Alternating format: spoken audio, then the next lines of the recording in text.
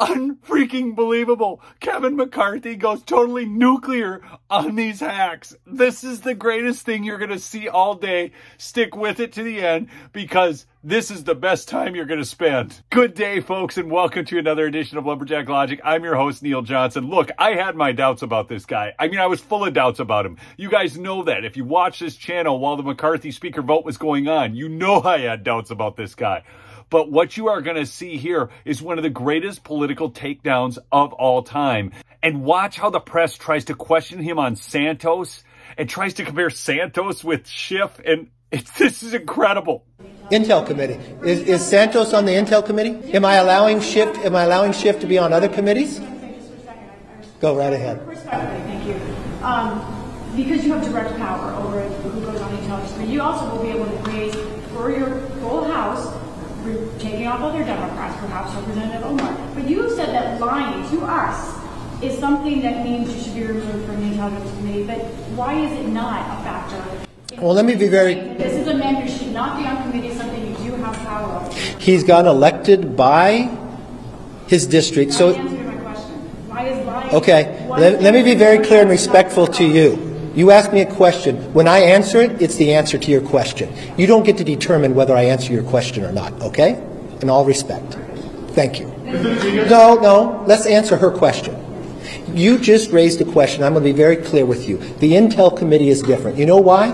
Because what happens in the Intel Committee, you don't know. What happens in the Intel Committee, although the secrets are going on in the world, other members of Congress don't know. What did Adam Schiff do as the chairman of the Intel Committee? What Adam Schiff did, use his power as a chairman and lie to the American public. Even the Inspector General said it. When Devin Nunes put out a memo, he said it was false. When we had a laptop, he used it before an election to be politics and say that it was false and said it was the Russians. When he knew different, when he knew the intel, if you talk to John Radcliffe, DNI, he came out ahead of time and says there's no intel to prove that, and he used his position as chairman, knowing he has information the rest of America does not, and lied to the American public. When a whistleblower came forward, he said he did not know the individual, even though his staff had met with him and set it up. So no, he does not have a right to sit on that. But I will not be like Democrats and play politics with these, where they removed Republicans from committees and all committees.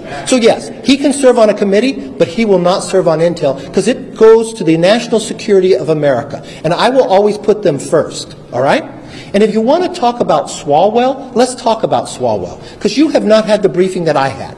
I had the briefing and Nancy Pelosi had the briefing from the FBI. Look, people, it's so bad that the FBI has a problem with it. And the guy's not a Republican. You know it's bad. The FBI never came before this Congress to tell the leadership of this Congress that Eric Swallwell had a problem with a Chinese spy until he served on Intel. So it wasn't just us who were concerned about it. The FBI was concerned about putting a member of Congress on the Intel Committee that has the rights to see things that others don't because of his knowledge and relationship with a Chinese spy.